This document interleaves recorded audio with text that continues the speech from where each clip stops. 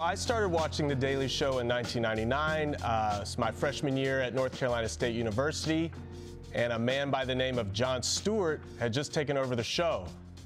And I was a fan from the beginning. I thought it was hilarious, but also the show kind of challenged the way I looked at the world.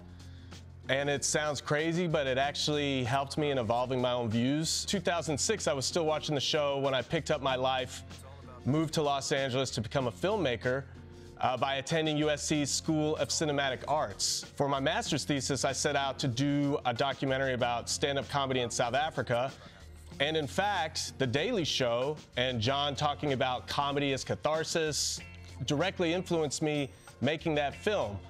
Because during apartheid in South Africa, you didn't really see comedians of color on stage. So when I arrived there in 2008, it had only been 12 years or so where you had black comedians performing.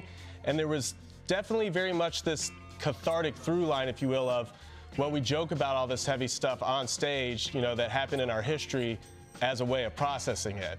And that's where I started with the documentary, because I had been informed partially from watching The Daily Show and seeing how you get comedy from tragedy. And then on that trip, you know, to South Africa, first time I'm there, you know, in 2008, I meet a young up-and-coming comedian by the name of Trevor Noah, who would end up becoming the main focus of my documentary. And, you know, as he and I were getting to know each other, I said to him, hey, I'm a fan of The Daily Show.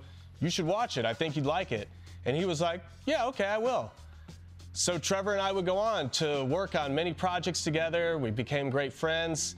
And then imagine the full circle moment when I get a call from him early 2015, and he says, hey, I just want you to know that I'm going to be the next host of The Daily Show, and I want you to come through and be a part of that. It was an amazing 7-year run with Trevor at The Daily Show, capped off by the show-winning Outstanding Talk Series at the Emmys this year. And at that point, I kind of thought, where does one go from here? You know, that's kind of it, right? And then we get the news that Jon Stewart is coming back. These full circle moments, they keep on happening. It's unbelievable, the series of events that brought me here. Honestly, I don't think I'll ever win the lottery because I've used up all my luck getting here to this place, but I'm excited to keep on making the most of it.